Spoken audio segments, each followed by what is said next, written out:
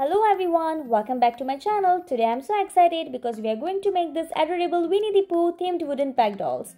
They are perfect for playtime, as a gift, or even just as cute little decor pieces. Let's get started. First things first, grab your blank wooden pack dolls. Before we start painting, I like to lightly sketch out the basic features with a pencil.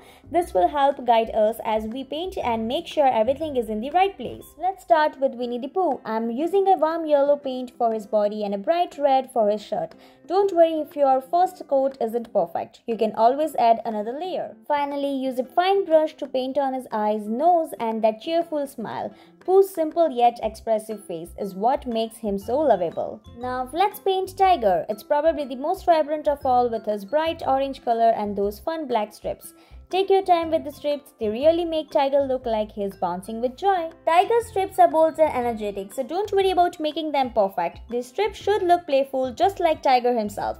Once you are happy with the strips, use a fine brush to paint on his face. Give him a big grin and don't forget the whiskers.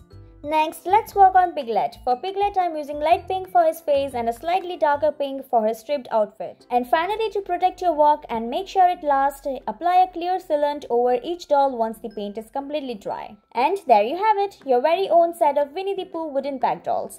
I hope you had as much fun as I did making this. If you enjoyed this tutorial, please give it a thumbs up and don't forget to subscribe to my channel for more creative projects like this. Thank you, see you next time.